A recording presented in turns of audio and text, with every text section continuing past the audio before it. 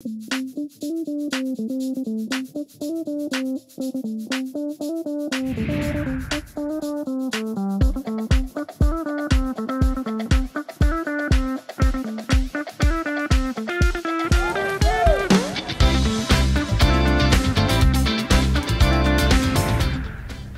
we rent or should we buy in the villages? We're going to answer that question coming up next.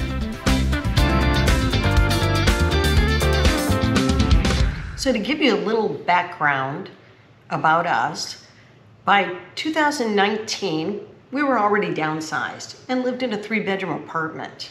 David retired during COVID. I was working part-time, and we had no grandchildren at the time. But that since has changed. We'd already downsized out of our house, and rent was going up in the apartment we were renting. And we had a time where we could decide, do we want to stay where we currently were at, or are we going to move to a different apartment? Or really, we could have moved anywhere in the country to experience something new. Now, interest rates were low, so we thought maybe now's the time to buy, and we had no house to sell. Winters were really cold in Ohio. Good time to think about moving. So we decided to try living in Florida, and we called it the Florida Experiment.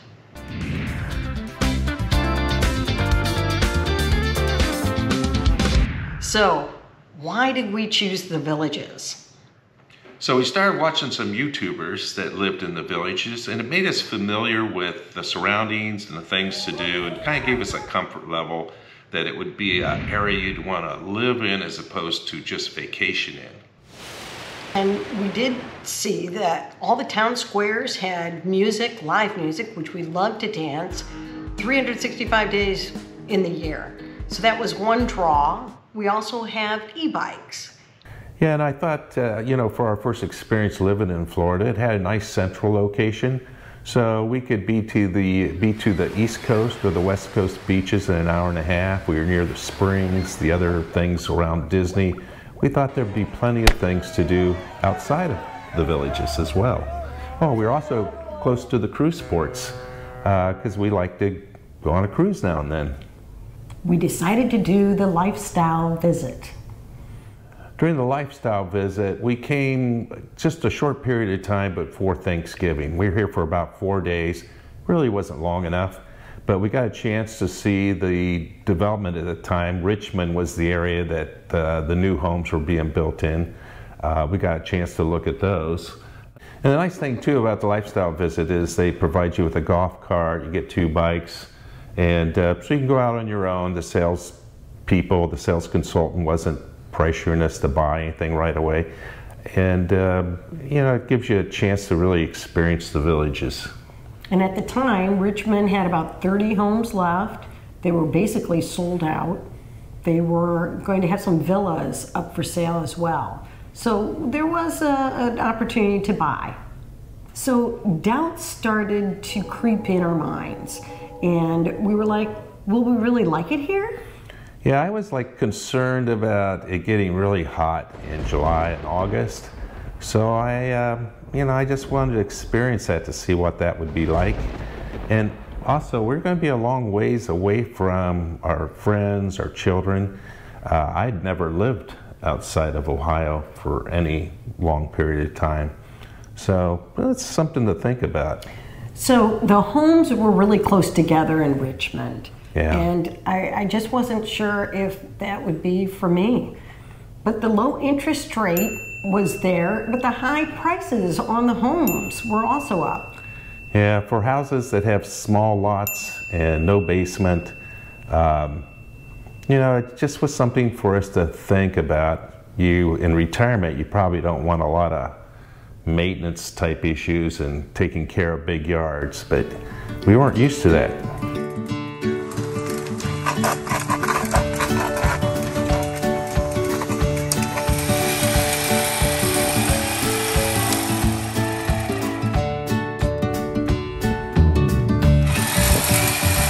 So there's also the bond to consider, which brought the cost up.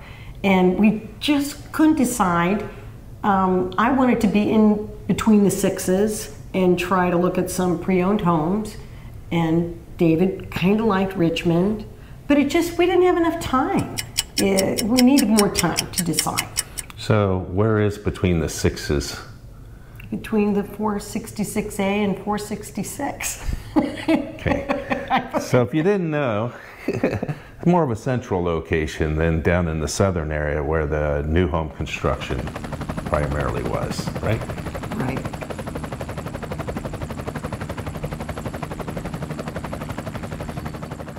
Okay. So we basically just didn't drink the Kool-Aid. Not yet. So from there, we thought the perfect situation would be rent for 6 months. Rent a furnished house with a golf cart provided. Come down and spend some time, get familiar with it. Don't move a bunch of stuff down here yet. Just put it in storage up in Ohio and come down and experience the villages. Make sure that this is a good move. But we thought, let's just do this 6 months. Just 6 months. Yeah. But the problem was, this wasn't easy to find. Now, you know, time of year we were looking was like right around December. And the most active time here for people is obviously when it's cold up north. So people jump on those rentals ahead of time. Or they come back year after year for December, January, February, March, some group of those months. So there wasn't a lot available. And what was available were only like 2 months, but it was $4,000, $5,000 for a home. It was really high, and there were no golf carts included.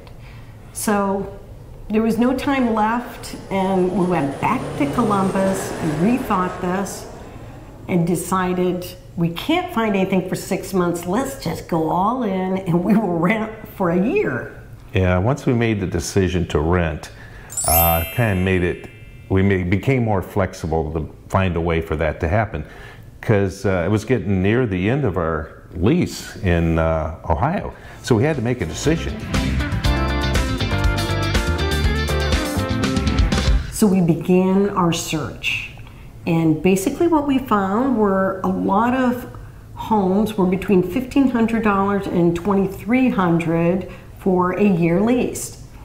And there were 3 sources that we used. First was corporate-owned homes, and it was hard to communicate with them, and they had really long, complicated leases. Yeah, not very tenant-friendly leases is what our experience was. So, and you try to negotiate them, and you know, you're just hitting brick walls where they didn't want to make any changes. They had a lot of fees and penalties, and they even wanted to charge for power washing after your lease ends. Yeah. Now, the second way is individual owners, and they were kind of hard to get a hold of. We played a lot of phone tag, and they're not realtors, so their leases were not Florida state statute friendly. They were very restrictive too, because it seemed like they were more VRBO leases. No parties, because we were going to have a lot of parties. We're going to have a lot of parties.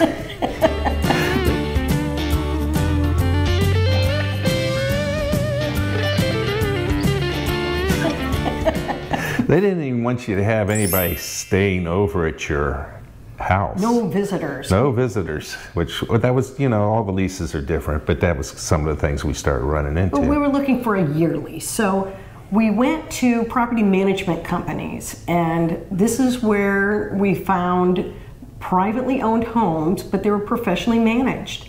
And they were willing to send us sample leases, willing to negotiate certain terms. So after about 6 weeks, we found it. Yeah.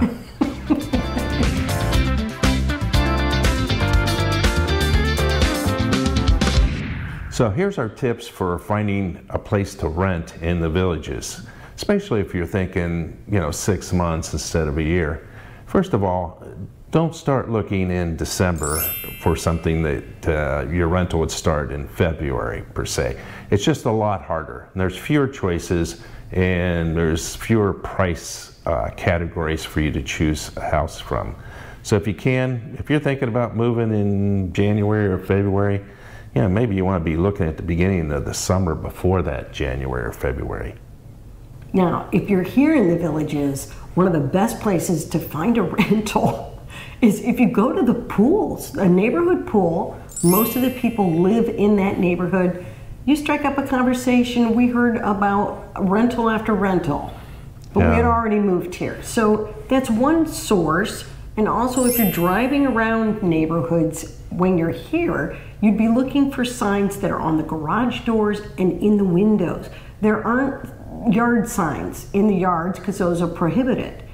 Yeah, at least for rentals or for houses for sale. Right. Yeah. So if you're not here in the Villages, you're looking online like we did, first, start with emailing some of the people that actually have short-term leases available and ask them if they'll go long-term. They might be willing to, at a certain time of year, if they haven't rented out, they might be willing to change and start a one-year lease with someone. A lot of these people ask for credit checks, which will cost you money. Just be aware of that.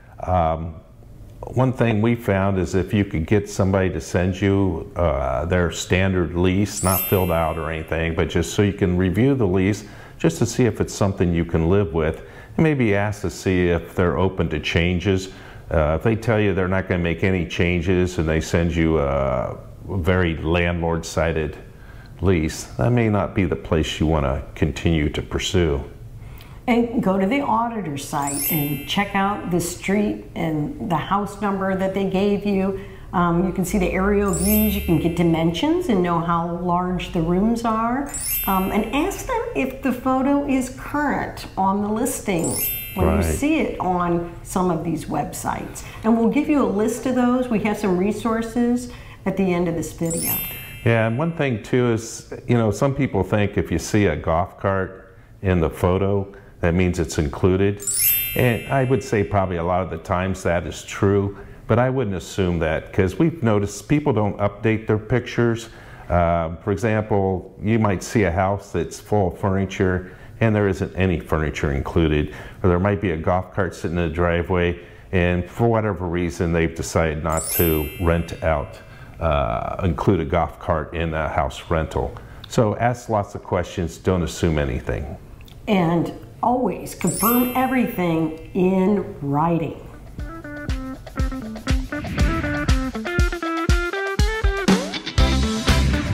We hope this video has helped you if you're planning on renting or buying in the Villages. Look for our next video where we'll talk about the pros and cons of renting and give you some negotiating tips. Click the thumbs up button to let us know you like this video. Leave a comment or question below and share this video with a friend.